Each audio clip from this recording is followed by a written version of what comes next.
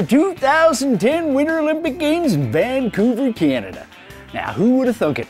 Warm, snow-melting weather in Vancouver. Well, the Canadian bobsled team sure did. Well, that's just one of their secret weapons. Now, we're going to be showing you many more secrets and video blogs coming over the next couple of days. That's right, our boys, Pierre Lueders, Blasius Brown, Jesse Lumsden, and all that super hot Lyndon Rush, oh, he's hot, as well as the entire Canadian national bobsleigh team, have been secretly training in the heat for the past year.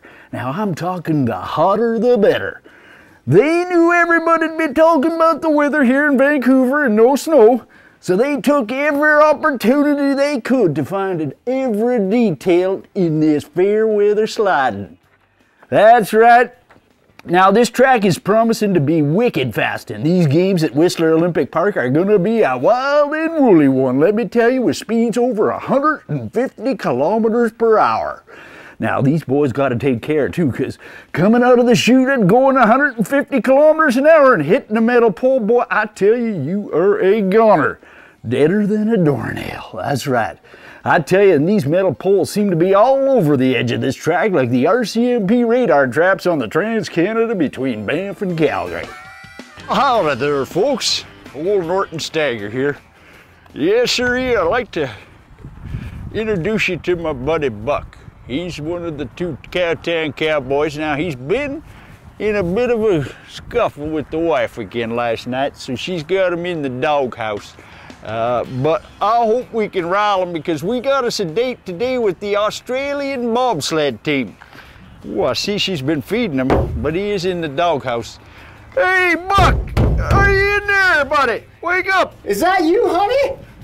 Buck, I know she's got a bit of a harsh and hoarse voice, but no, it's your buddy Norton here. You want to go another round, Butch? Oh, no, it's not Butch, it's just me, your buddy Buck. Yeah, come on now. Buck. Whoa, look at that.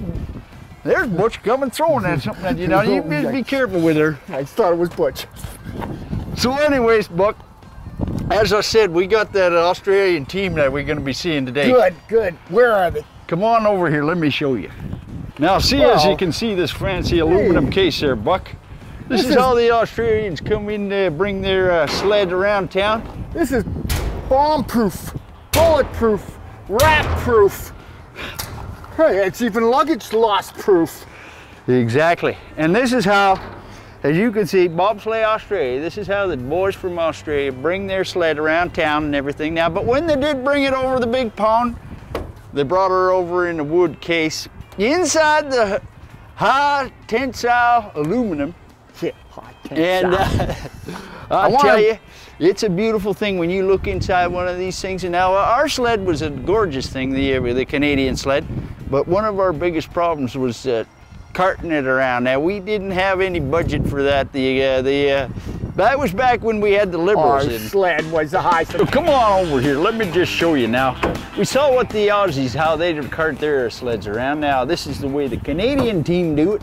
We use a recycle bin that they brought their fancy one in. It's in the bin is no sin. This is beautiful, shiny and smooth, aerodynamic, 51, my age. This is meant for me, man.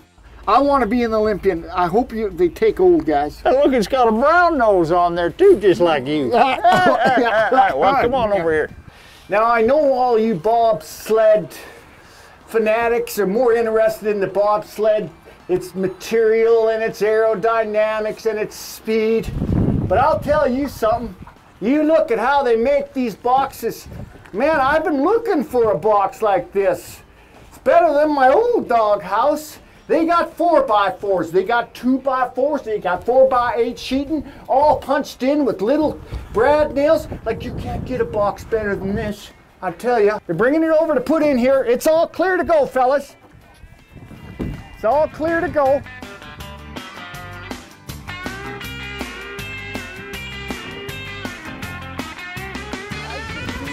I checked that box out. As you can see, I checked that box out. It's safe. That new ride they got is safe to go into that box. And I want you to know that us Canadians will go to any price to keep that safe. Those boys, Their job is to watch it carefully and make sure that it's greased up.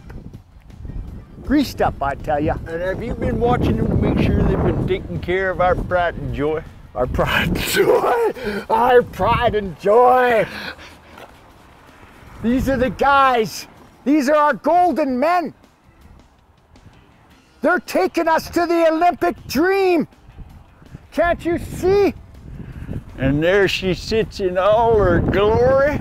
Look at that beauty. I gotta take my hat off to that. I'll tell you. She's a beauty, folks. All you people in Australia.